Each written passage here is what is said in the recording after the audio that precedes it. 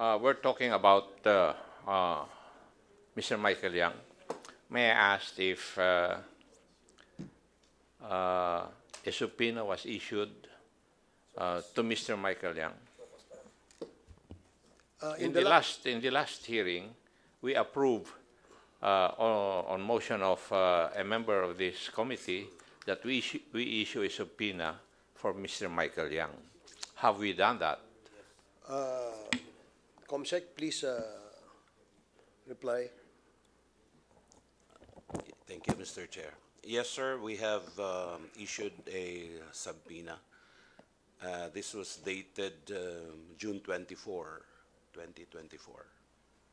And this was received by a certain Mr. Cedric Sidenio, receptionist of the Fortune Santos Law Office.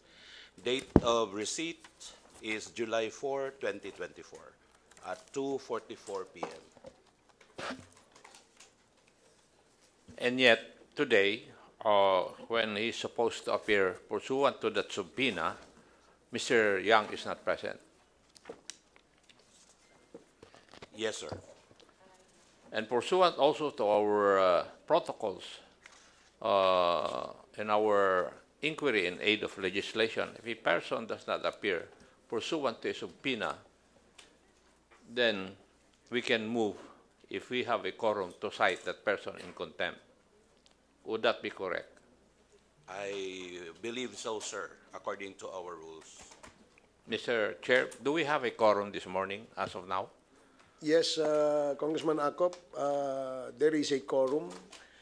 In addition to the 8 members who are present, both in Zoom and physically present in today's hearing, we have an additional member who just arrived, Congresswoman Jinky Luistro, who is also present. Therefore, the number of attendees in this committee hearing is 10 members present. May I move then, Mr. Chair, that we cite Mr. Michael Yang in contempt for continuously being absent in spite of the subpoena, in spite of the invitation given him.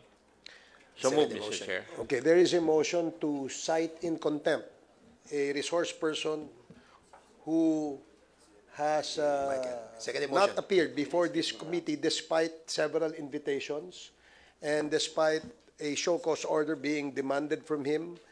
Since he is not present, pursuant to our rules on Section 11, if I may read, the committee may punish any person for contempt by a vote of 2/3 of the members present. We have a quorum. We have 10 members present, which is more than 2/3.